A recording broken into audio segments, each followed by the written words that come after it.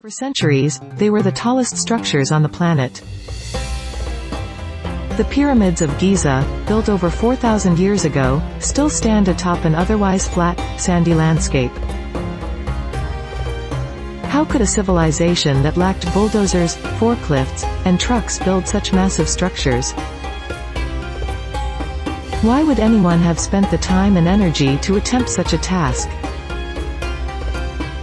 What treasures were placed inside these monuments?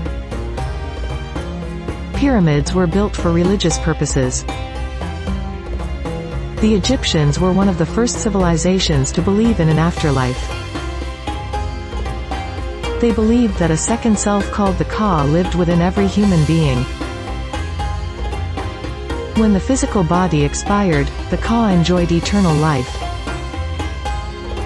Those fortunate enough to pass the test of Osiris wanted to be comfortable in their lives beyond Earth. The Great Pyramids were simply grand tombs of powerful pharaohs.